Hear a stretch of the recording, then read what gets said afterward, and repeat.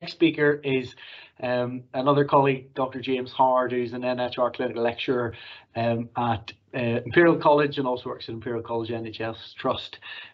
James has been given the task and the tough task of talking about cardiopulmonary exercise testing in cardiomyopathy. So thanks very much for agreeing to give this talk, James. Very much looking forward to it. Thank you very much. Can you hear me? We can indeed, yeah, and your slides are up. Excellent. Okay, so yes, I'm James Howard. I'm a clinical lecturer at Imperial, and I report the CPET R service. And today we're going to talk about what a CPET is, why we do it, when we shouldn't do it, which numbers in the report matter, and then hopefully have enough time to go through some example cases. So a CPET should look a bit like this, either on a treadmill or a bike. Anaesthetists tend to like bikes, but cardiologists would tend to be used to the Bruce protocol and things like that, so we often use treadmills. But they give you the same numbers. What they give you an estimate of workload, which is in watts or mets. They give you a continuous ECG and also a blood pressure. They give you oxygen saturations.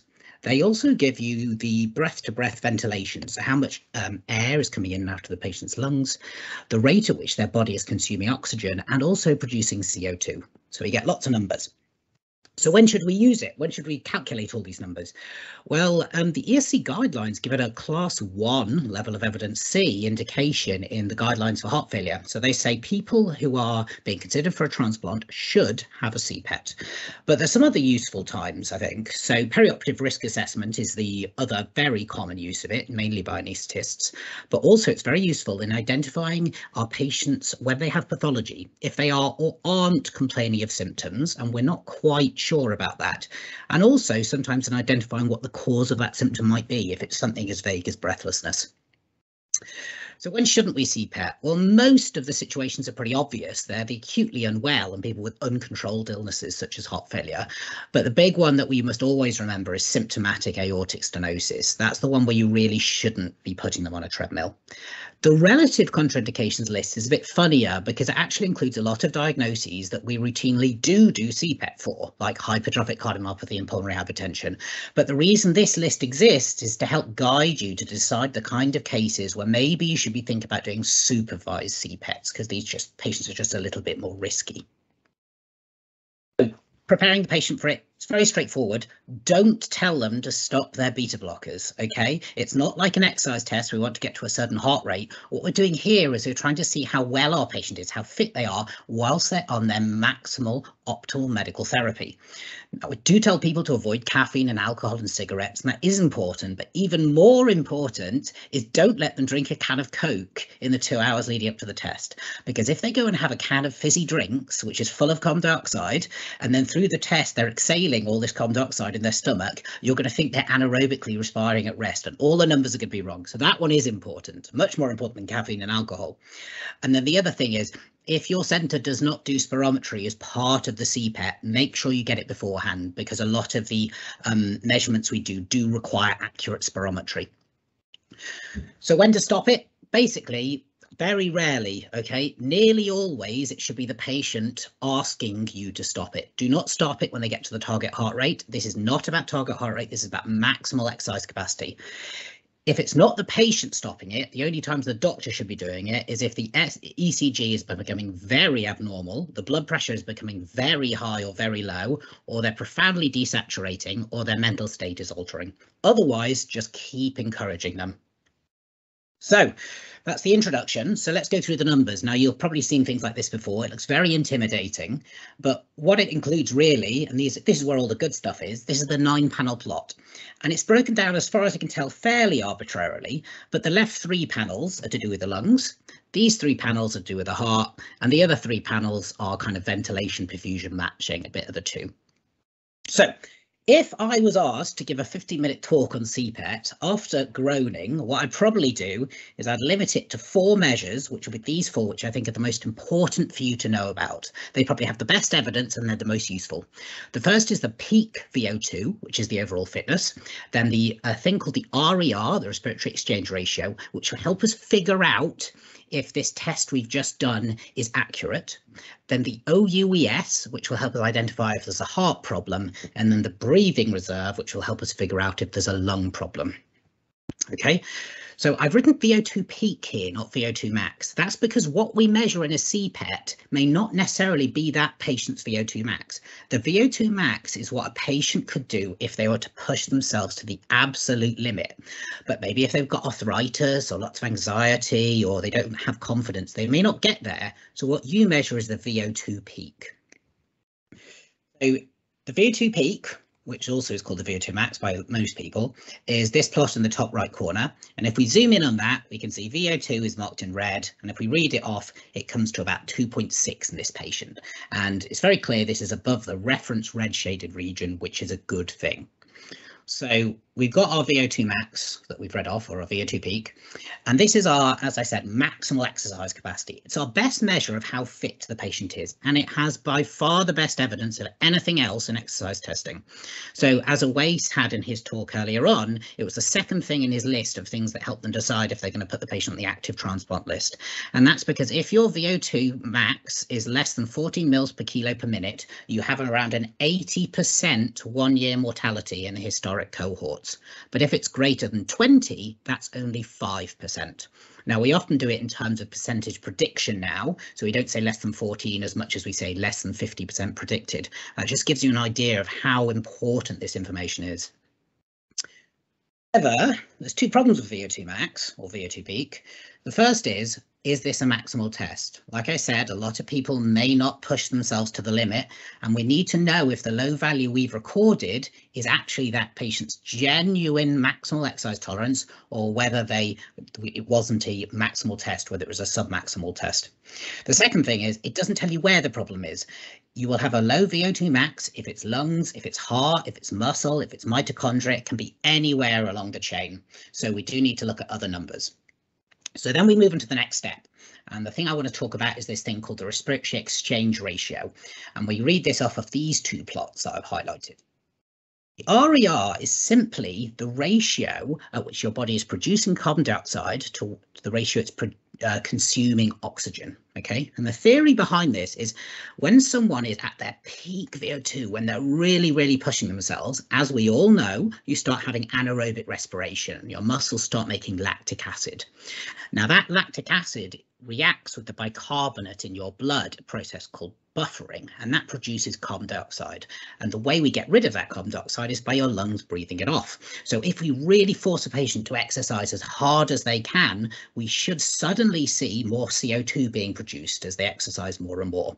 And we say that if the RER does not go above 1.15, it's probably a submaximal test. You probably haven't got a good estimate of that patient's true VO2 max. The other thing we could do is we can look at when in the test, how far in they started suddenly producing all that extra CO2. We call that the anaerobic threshold. And if that happens quite early, it implies that the patient isn't able to do much exercise before their body is becoming anaerobic. And that's particularly useful in things like perioperative risk stratification for anaesthetists. And then the next step, as we said, after the RER, is we want to look at the heart. So there's two measures we use here, and we can read them off this plot. So the first is the oxygen pulse, and traditionally this is the main one. And the oxygen pulse, it sounds very complicated, but all it is our VO2, so how much oxygen we're producing in a minute, divided by our heart rate. So that gives us a measure of how much oxygen we pump around the blood in each heartbeat. And logically, it follows that that might be quite a good surrogate for stroke volume. And it does actually have some prognostic useful information in people with heart failure and pulmonary hypertension. But the thing is, there's lots of other things that make your oxygen pulse low. Anemia, diffusion problems, right to left shunts, low peripheral oxygen extraction. And in fact, Tony Barron's PhD showed it didn't really help discriminate between heart failure and COPD patients well at all. So instead, we use something different called the OUES. And the OUES is a long word. Long term, it's the oxygen uptake efficiency slope, but all it's measuring is for a certain amount of ventilation, how much oxygen are you getting out? Okay, so it's your efficiency of oxygen extraction. And the logic behind this is COPD patients have low VO2 maxes, but that's because their minute ventilations are low. They're not breathing in out very much. Heart failure patients have low VO2 maxes despite relatively normal minute ventilations, and therefore this measure discriminates between those two. And it's the strongest discriminator we have at identifying whether it's a cardiac or a non-cardiac cause. And then step 4, just before we get into some cases, is we want to think about ventilation. So we've got these 3 plots for ventilation. The top 2, before we look at this, remember to look at the spirometry and also look at the SATS trace, which for reasons I've never really understood are in plot 9. But then look at these 3 plots. But if you could only look at one, don't look at these 2, look at this one. So this one, the rationale behind this plot is healthy people should never be limited by their respiration. So if you are all healthy people and I made you run really hard on a treadmill, when you were exhausted, you could still breathe that in and out a bit more. It will be something else holding you back, maybe your heart, maybe your muscles, but it will be very unlikely to be your lungs.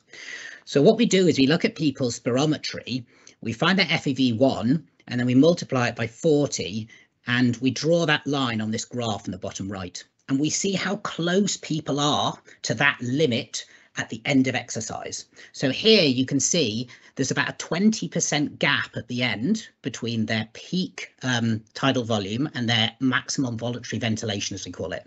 If that is greater than 20%, it is unlikely to be a breathing problem holding this patient back. If it's less than 20%, it's increasingly likely. So that's our best measure for saying whether there's a lung issue limiting this patient's exercise. So let's do some cases. So 45-year-old regular runner with mild asthma. He's had palpitations the last few weeks. He has bupa at work and therefore he's got a free CPET. So I'll give you some numbers. He's got a relatively normal ECG. And these are the numbers we've talked about today that I've given you broken down. And this is his 9-panel plot. So we're going to very quickly go through this in a systematic manner. So he's got a normal VO2 max. So we can read this off in the top right, it's above the reference range. He's got an RER of 1.3, so that's above 1.15. So we're pretty sure we've got a good estimate of his true VO2 max.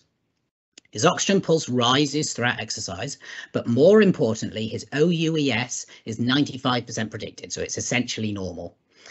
His SATs don't drop during exercise, his spirometry is okay, and importantly in this bottom left plot, he's got a good breathing reserve. That gap at the end is greater than 20%. So this is a normal CPET. This is what a normal CPET looks like. Next case, 68-year-old, no past medical history, ex-smoker, it's very short of breath and climbing stairs. So this is ECG, we won't dwell on it. These are the numbers that we gave you in the last case. And this is his 9-panel plot. So let's do this again systematically. We'll start with the VO2 max. And if we read that off the plot in the top right corner, it's only 60% of what we predict for him. OK, so this is a moderate limitation of exercise capacity. His RER is above 1.15. It's 1.4. So we think this is a maximal test. It's not that he hasn't tried hard. His oxygen pulse is relatively flat, and even more importantly, his OUES in that table in the top is only 65% of predicted. And his SATs are relatively stable, and importantly, he's got plenty of breathing reserve. So the gap in the bottom left corner is massive. It's approaching 50%, so he's definitely not held back by his lungs. So this is a CPET of a moderate cardiac limitation. All right, another one. 78-year-old woman, pre-op assessment for abdominal aortic aneurysm, and she says, I have to stop after climbing a flight of stairs. She's got hypertension, but she's also on a blue inhaler, and she's got a bit of peripheral edema. So this is her test. I'll tell you she's got a normal ECG, and these are her numbers. And this is her 9-panel plot. So again, we'll start off looking at the VO2 max. So 70% of what it should be. So she's got a sort of mild limitation of exercise capacity. The RER, again, it is above 1.15, so we're comfortable with saying that's a genuine limitation. The oxygen pulse increases through exercise, but more importantly, her OUES is normal. It's 98% of what it should be. But her FEV1 to FVC ratio, if you look at the spirometry above, both are low, and the FEV1 is particularly low. And she has no breathing reserve in the bottom left plot. OK, so there's no gap between her tidal volume and her maximum estimated ventilation. So this is a mild to moderate respiratory limitation that this lady has. Good. So 15 seconds left. So CPET in summary, useful for prognostication, especially for guiding transplant decisions, but it's also quite useful, I think, in identifying the cause of exercise limitations in people with breathlessness, and maybe also reassuring some people who have more subjective symptoms. In terms of useful measures, in the prognostic sense, VO2 max predominates. There's another thing called ventilatory efficiency, which we didn't talk about today, and also anaerobic threshold, which we touched on briefly. But also the other two things that are particularly important, I think, if you're starting to read these reports, are the OUES and the breathing reserve, because there's what will tell you whether it's mainly a heart problem or mainly a lung problem. Thank you. And this is my mental flow chart for how I report them. So if you thought CPET reporting was particularly difficult, I can show you it's not. Super. Thanks very much, James. That was a really wonderful talk, making CPET understandable to all of us. So yes, thank you very much. We're going to